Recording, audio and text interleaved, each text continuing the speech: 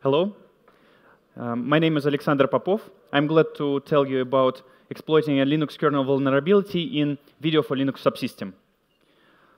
I'm a kernel developer since 2013 and security researcher at Positive Technologies. The plan of the talk. First, I will describe the vulnerability. I will tell about the bugs, the fixes which I made, and then I will focus on exploitation on x86-64. First, about hitting the race condition to provoke the memory corruption. Then, about the control flow hijack for Video for Linux subsystem. Then, I will describe the method of bypassing supervisor mode execution and access prevention from the kernel thread context restrictions. And finally, I will tell about privilege escalation payload, show the demo on Ubuntu server, and interesting part, I will tell about possible exploit mitigation. This vulnerability is local privilege escalation in the Linux kernel. The type of the bug is race condition. Everybody may know that race condition is the situation in software when the result of the computation depends on the order of the computations. In, for example, in simultaneous threads. And this vulnerability, CV 2019-18683, refers to three similar bugs in the Vivid driver of Video for Linux subsystem. And several major distributions ship this driver as a kernel module. For example, Ubuntu, Arch Linux, SUSE, and some others. Few words about Video for Linux. It is a collection of drivers and API for video streaming support in the Linux kernel.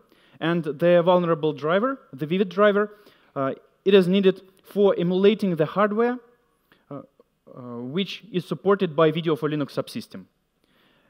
And this hardware includes video capture and output and input device, capture and output devices, radio receivers and transmitters, and software-defined radios. This driver is needed for emulating the hardware to test and develop the user space software which interacts with that hardware through Video for Linux subsystem. And this driver brings the attack surface to the system. It turned out that the devices created by the driver is available to normal user, to regular user on Ubuntu. Because Ubuntu applies read-write access list when the user is logged in. Unfortunately, I didn't manage to auto-load the vulnerable module. That's why I did the full disclosure. The timeline. The bugs were introduced in 2014, and around 5 years later, my syscaller fuzzer with custom modifications hit the bug and gave me the crash. I started the investigation, and a month and a half after that, I had a fully working proof of concept exploit and the fixing patch, which I sent to a security team of the Linux kernel. I decided I chosen to be a good citizen of free software, so I did the responsible disclosure. And 15 minutes later, Linus Torvalds replied and review started. And the next day, I already prepared 2 more versions of the fixing patch. And Linus allowed to do full disclosure because the driver can't be automatically loaded. November 2, I did the full disclosure, but 2 days later, Linus suddenly realized that we had a mistake in the patch. Maybe we can keep details for Q&A, but I sent the next version to the public mailing list since the full disclosure has already happened, and the CVE was allocated for this issue. November 8, the patch is taken to the to the tree of Video for Linux maintainer and got to the main line. And at the end of November, this patch was applied to stable trees of the Linux kernel. That was the timeline. What was the actual bugs which I found? As I said, I used syscaller with custom modifications, and kernel address sanitizer detected use after free on the linked list manipulations in the vulnerable driver. I started to investigate it, and the reason of this memory corruption was quite far from the memory corruption itself. It turned out that there is the same incorrect approach to locking in those three functions. It is just copied and pasted in three places. And now, let's do that. And now, the puzzle for clever system software developers. So we have process context where we close the file descriptor. During this operation, the mutex is locked. But on closing the file descriptor, the kernel thread, which is doing streaming, should be stopped as well, but this kernel thread uses this mutex as well. What can we do to avoid deadlock on the streaming stop? And that was the wrong answer of the developer in 2014. So it decided to unlock mutex a little while, just to put the kernel thread away. So just you can see the mutex at the gate and the kernel thread as a sheep, which is going to get out when we open the door for a while. It was expectations, but the reality that there are a lot of reader processes which can compete with kernel thread for that mutex and win the race. So unlocking the mutex during streaming stop on closing the file descriptor is a bad idea. What happens? Another reading function can lock the mutex instead of kernel thread and manipulate the queue of the Video for Linux buffers. And that is completely not expected by the Video for Linux subsystem, that the queue is modified during the streaming stop. That is the final patch, which allows to avoid such situations. It is a proper fix. It consists of two parts. First part, I avoid unlocking the mutex on the streaming stop. Just do not unload. Do not unlock. Only ask the thread to stop. And the kernel thread, in kernel thread, I use mutex try lock instead of mutex lock, which immediately fails if it can't lock the mutex. If it fails, it goes to sleep for a while and starts the new iteration of the loop. What happens in case of vulnerability situation? The file descriptor is being closed, and the mutex is locked. Suddenly, the kernel thread wakes up. It tries to lock mutex, fails, and goes to sleep. It happens several times, and then eventually, on closing the file descriptor, the kernel thread stop is called. Next time when kernel thread is woken up, it checks that kernel thread should stop, understand that yes, it's okay to, now it is a moment to exit, and finishes. So it is kind of lockless way how to stop the kernel thread during the streaming stop when they have, they need the same resource together. Now let's speak about the exploitation. First part of the exploitation is winning the race, so hitting the race condition. That code I run in several pthreads, which are running simultaneously, and this code hits the race condition. You can see here that that read in one pthread competes with close in another pthread. And when reading is winning and locks the mutex, the linked list is manipulated, and the memory corruption can happen. When a reader wins the race condition and locks the mutex, it adds another VB2 buffer into the VB2 queue. And after the streaming is fully stopped, Video for Linux subsystem cleans up the resources and frees all the buffers in this queue. But the driver is not aware that the buffer which was just added is already freed, and it still has the reference to the freed object. That is use after free, which happens on the next time when streaming is started again. The file descriptor is opened, and we have one read system call for this file descriptor. And here you can see at the kernel address sanitizer report that the object, the vulnerable object, is from kmalloc 1 kilobyte slab cache.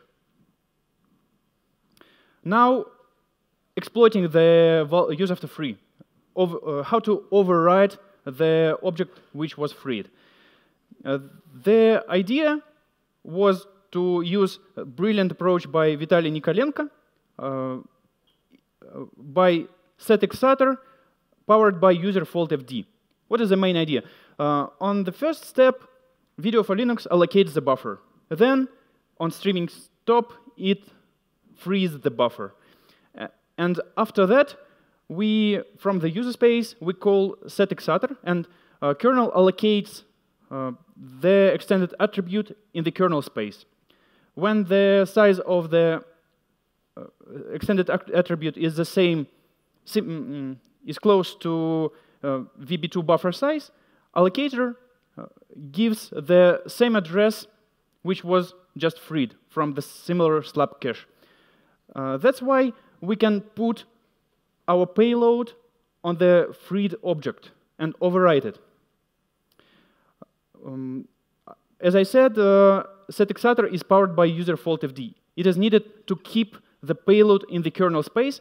There is a page fault requested at the end of the area which is allocated in the kernel memory. That's why when the data is copied, the page fault is hit and propagated to the user space. But user space, my handler in the user space does nothing to handle this page fault. That's why the setexator process hangs and keeps the payload in the kernel space forever.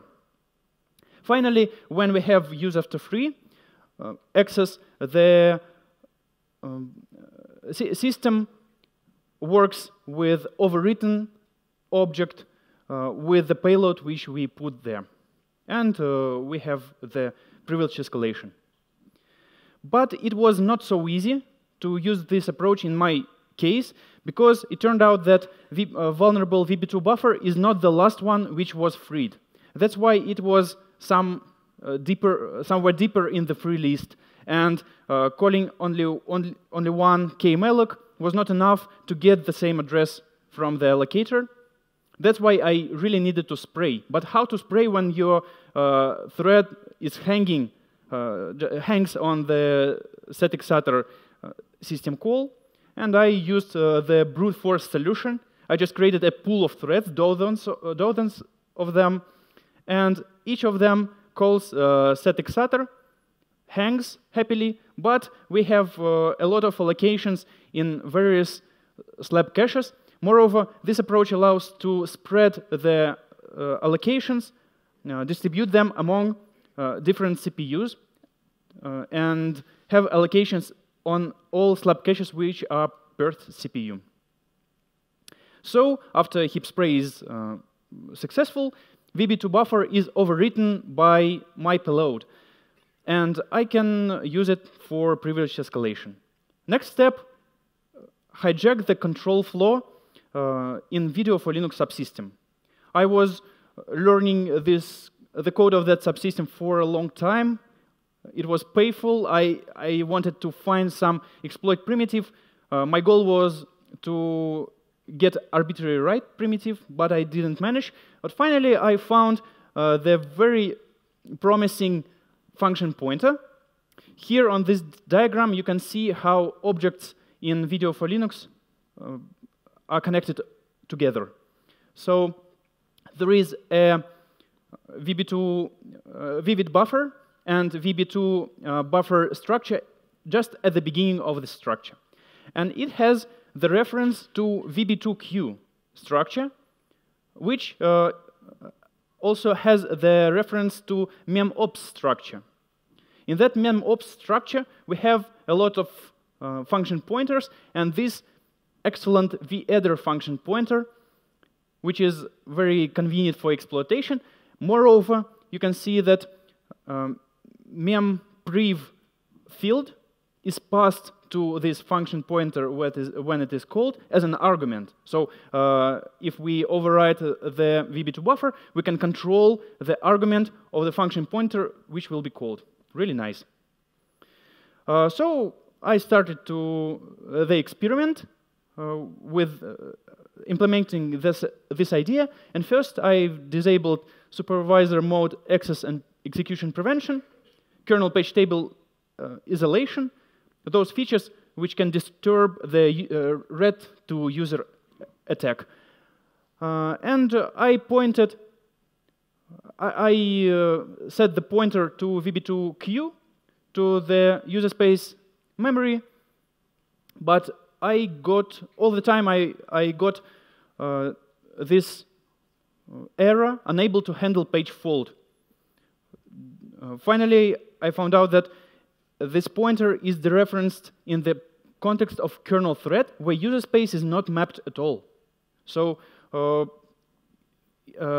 brought the trouble for exploitation. I didn't know how to put the payload. Because if the user space is not mapped at all, I should put the payload somewhere in the kernel space, and it should be at the location of address with address which I know. That was a trouble. But I had a clue. During this experiment, I dropped the kernel changes which I had for deeper fuzzing.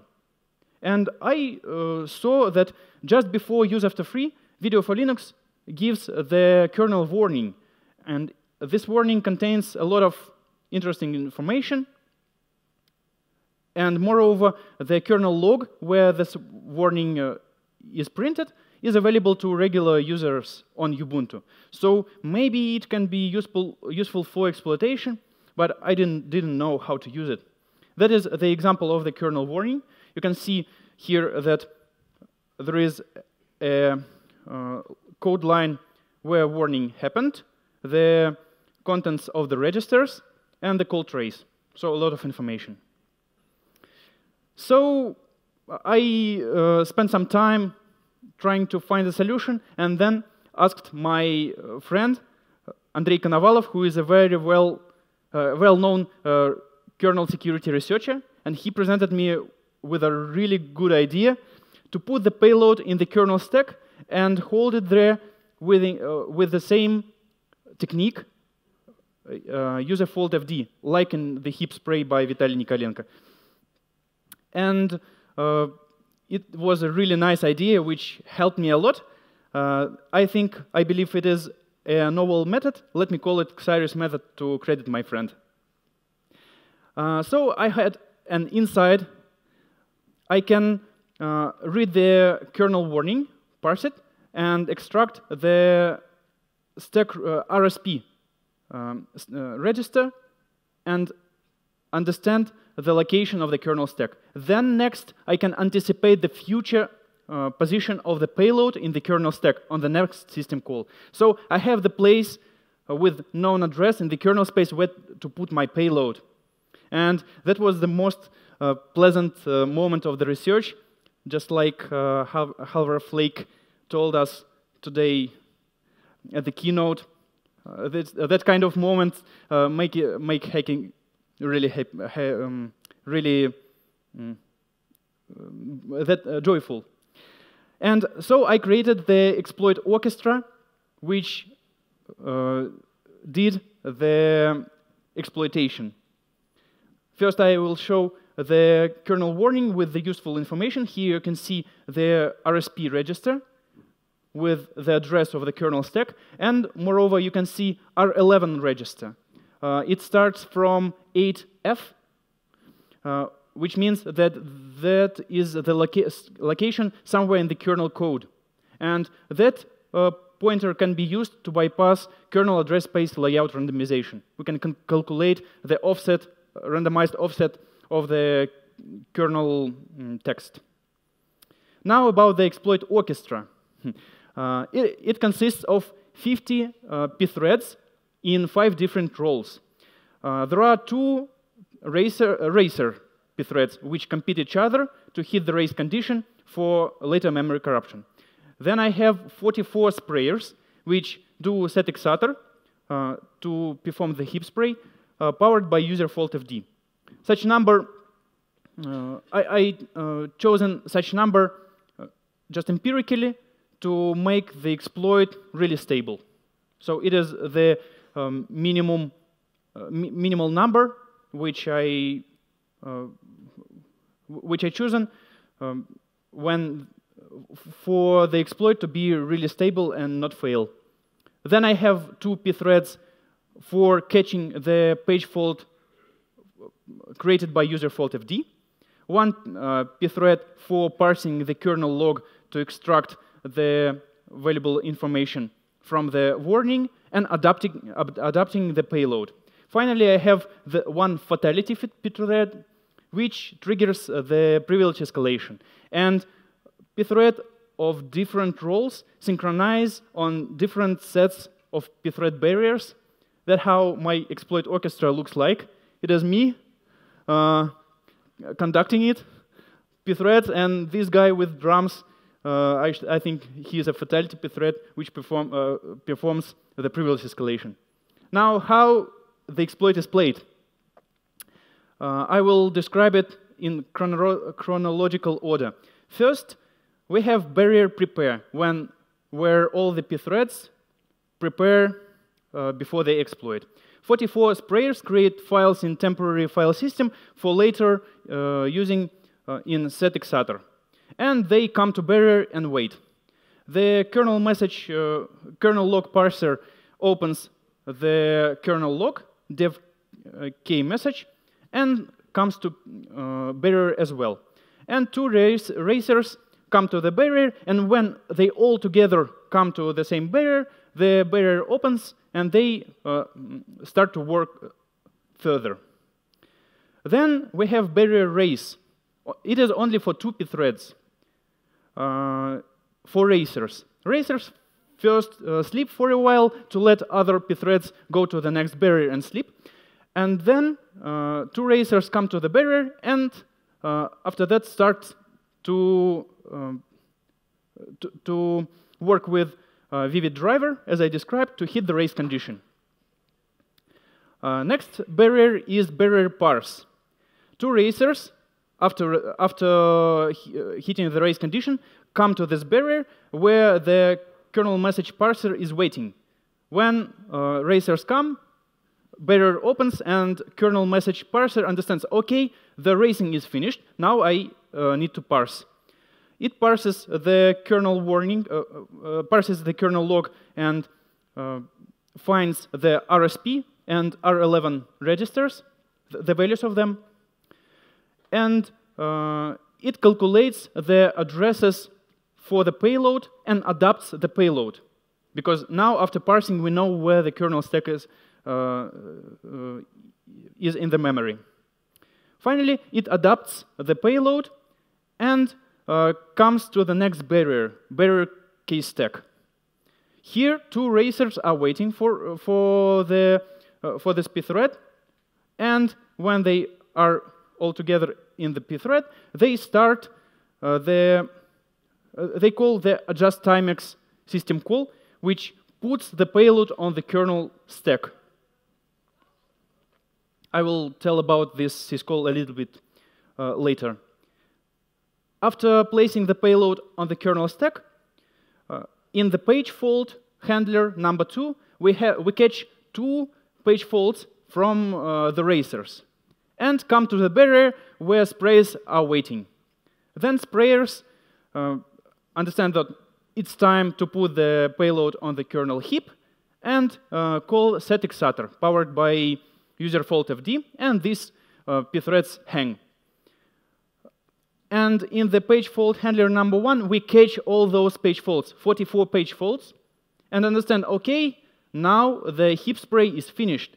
We come to the next pthread, next barrier, barrier fatality, where the fatality pthread is waiting. And fatality pthread understands when the barrier opens that it's time to do the privilege escalation. And that's it. So this method allows to bypass supervisor mode access and execution prevention from the kernel thread context restrictions and bypass kernel address space layout randomization as well on Ubuntu server. Now I want to tell you about the exploit payload.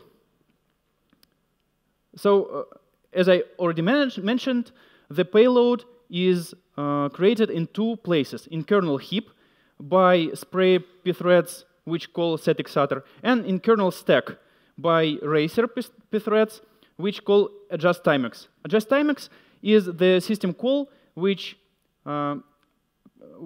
calls on when kernel handles it. It calls copy from user, from the user space to the kernel stack. There is a structure for the timex structure which is filled by the user space data, and it is large enough to put the payload.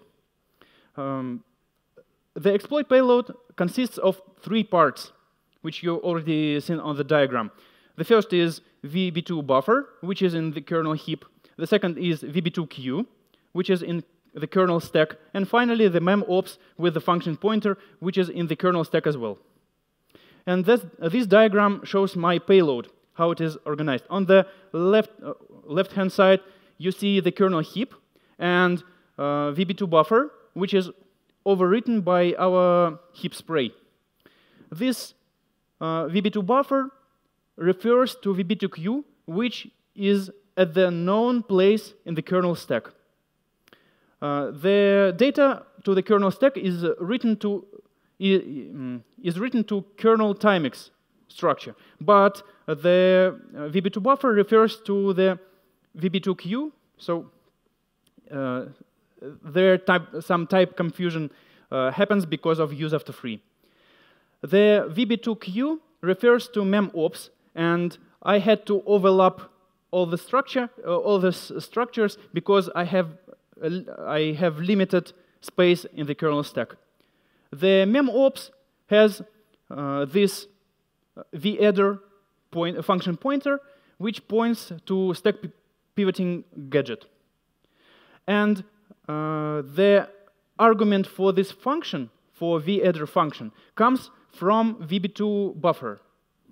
And this is address of the ROP chain, which is at the kernel stack as well. So final stack is doing the privilege escalation, and it is some kind of combination of return-oriented programming and jump-oriented programming, so it is ROP and drop. That is the definition of the function where we do the control flow hijack. The argument on x86-64 is passed through via RDI register. And this RDI register is under our control since we control the argument. So there is an excellent gadget which fits these requirements. Push RDI and pop RSP, then return. So our controlled argument goes to stack pointer, and then we can execute our ROP chain. This ROP chain is executed in the kernel thread context, so it is a bit unusual. Usually people just override the credentials of the user space process of the exploit, but here we don't have user space. That's why I had to do it another way. So that is the ROP chain. I will describe it in details. First, we pop the R15 register, and the value which gets to this register is the address of run command function from kernel reboot.c. And the argument for this run command function will be the name of some shell script. So I needed to pass the address of the string as an argument. So next gadget does pop RDI, and the address of the shell command comes to RDI register, which will be the argument of run cmd command. Then I jump to R15, so run cmd command is executed, and the argument of the command is the shell script. Then, after privileges are escalated, I have this doTaskDead function, which is called the same way. I will describe it why it is needed. But first, I want to show the shell command. It simply drops the password for root. So next time after exploit worked, we can log in under root without giving the password. And the last step with this, the last trick with doTaskDead is for so-called system fixating. If I let the kernel thread work after the privilege escalation, it provokes some unnecessary kernel crashes, so we need to keep the system working. That's why I decided to just kill this kernel thread, and when doTaskDead is performed in the kernel thread, it dies, and we have no crashes. System continues to work. Now the demo.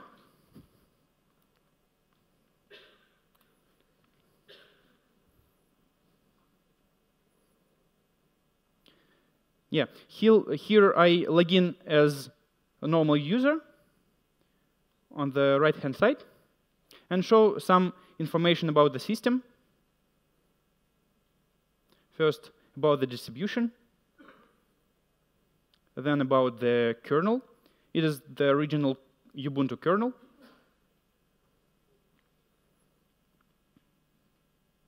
Now I show that supervisor mode access prevention and supervisor mode execution prevention are enabled. You can see it from proc CPU. Yes.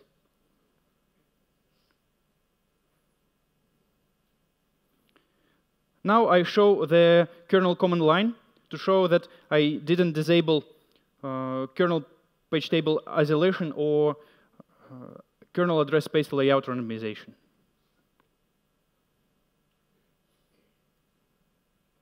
And now I show that the vulnerable module is loaded.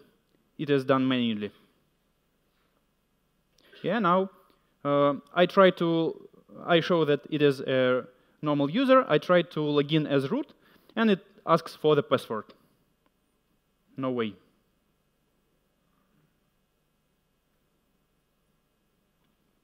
Now let's connect to this virtual machine via SSH and run the exploit.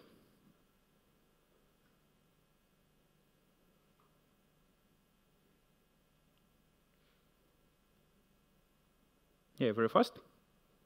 Shell command is run as root. And let's try to log in as root. Yeah, without password.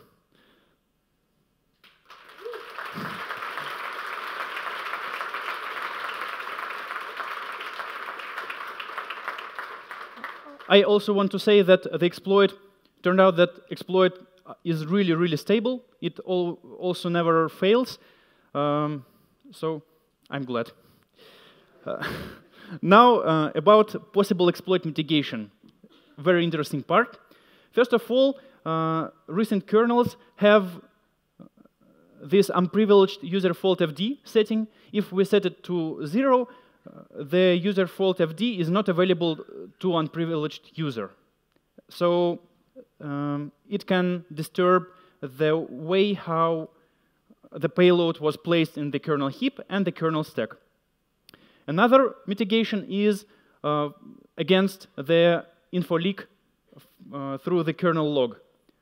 there is a dmask restrict syscontrol. If we set it to 1, we need, as I remember, capsysadmin capability to read the kernel log.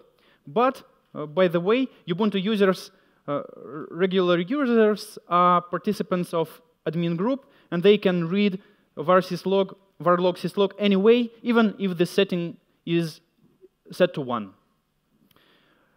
Next is the feature from JR Security, an interesting one, called pax run kstack. It randomizes the location of the kernel stack on every system call, on each system call. So that makes the exploit guess the future position of the payload on the kernel stack. Next feature, it can break the ROP and drop chain, which I used. It has pax rep from JR Security as well.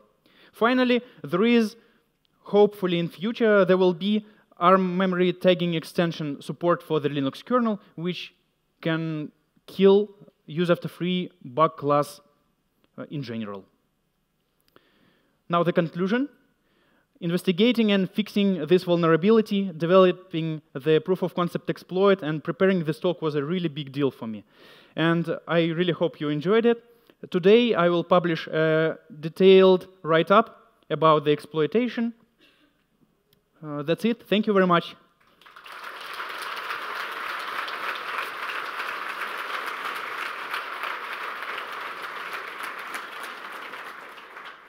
There is a question. So is the warning that you've used, is it triggered by the same bug, or is it a different bug? It is triggered by situation when we have buffers in a strange state in the queue of buffers on streaming stop. So it is some generic warning which can happen in different situations as well.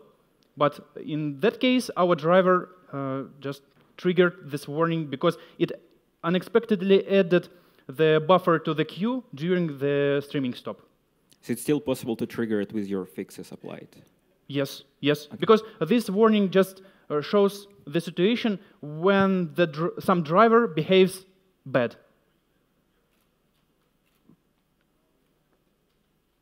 I want to notice also there was an announcement by ZDI in autumn, as I remember, that there was some vulnerability for Video for Linux subsystem. It was use after free as well. It was reported to ZDI, and Android systems were affected, but it was reported without the proof of concept exploit. I don't know, maybe because of kernel thread restrictions. Anyway, the technique which I showed maybe can be applicable to other bugs in this subsystem. Any more questions? Doesn't look like it. So thank you. Ah, wait, there's one more.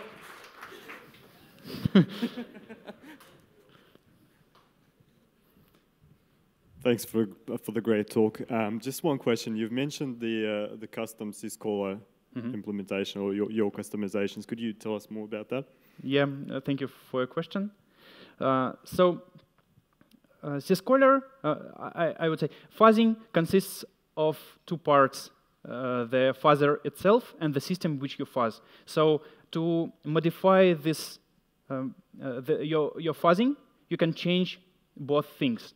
And in my case, I modified the kernel to drop all the unnecessary warnings and information about deadlocks, lockups, and all of that. That allowed the fuzzing process go deeper. Originally, fuzzing would stop on the warning, but I disabled warnings. So my fuzzing hit the use after free bug, which is exploitable. That's why when I disabled my kernel changes for deeper fuzzing, I saw this warning and got an idea how to exploit. So then, are there now any more questions? Okay. Then thank you very much for the talk.